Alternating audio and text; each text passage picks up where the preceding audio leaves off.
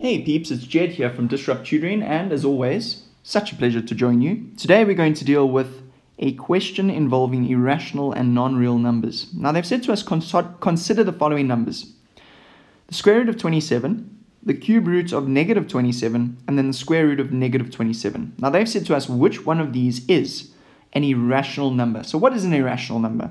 So in the context of these numbers given, an irrational number would be a number that is not a perfect square but is being square rooted. And we can see that here. We know that 27 is not a perfect square. So therefore, if we did square root 27, we would get some number that has a never-ending set of decimal places. So that would mean that an irrational number in this case would be 27. And that gets you a good mark.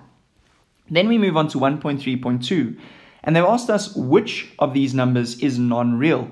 Now we know that a non-real number is a number that is square rooted, a negative number that is being square rooted because it doesn't exist. And that opens up the whole complex number system, which you'd probably learn in AP maths. But if you're in core maths, you don't necessarily need to worry about that complex number system. So a square root of a negative number is non-real. It does not exist. It's non-real. So I would even suggest putting that into your calculator and seeing what the calculator says.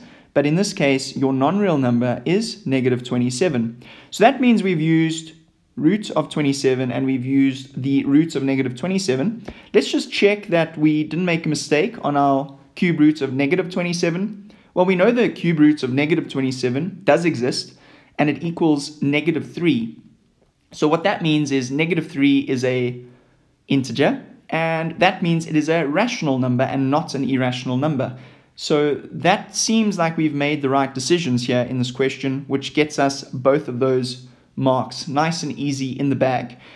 Very special thank you to our sponsor for making this video possible. Read all about them in the description below. Remember to head over to our website to find more of these videos. If you can't find the video that answers your question, send us the question and we'll respond with a personalized video just for you. Until the next time, stay epic.